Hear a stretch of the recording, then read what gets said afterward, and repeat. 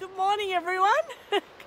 It's Julie. I'm down the south coast, about 3 hours south of Sydney.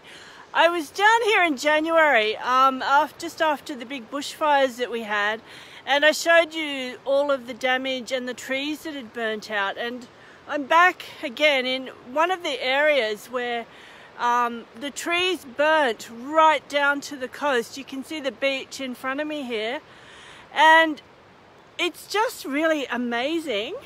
All of the trees are regenerating. The leaves, look at this, this is just low down. The leaves are growing, and if you look above, you can see in the background, they're all burnt trees, and they've got green leaves sprouting out of them. A few of the trees, of course, they did burn right through, and they're not going to regenerate.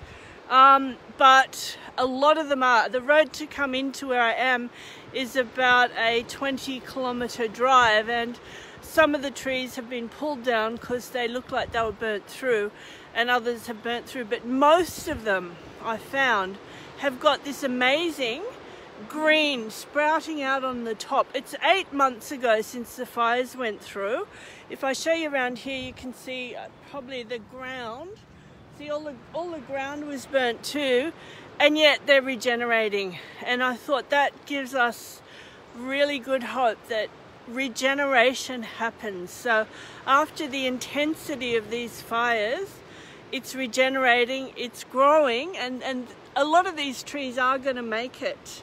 They're putting out the growth. Now, I know there were millions and millions of animals, the wildlife that perished. Any that did survive, they've now got something to live on. So I know how much bush was burnt. I don't know how many of those little animals here managed to get out of it or dig in or whatever, but any that did have now got food. And it's kind of really interesting walking around looking at and thinking about the concept of how things regenerate. So no matter how bad it looks, there's always hope. And I just thought that'd be really cool to share. Okay, bye.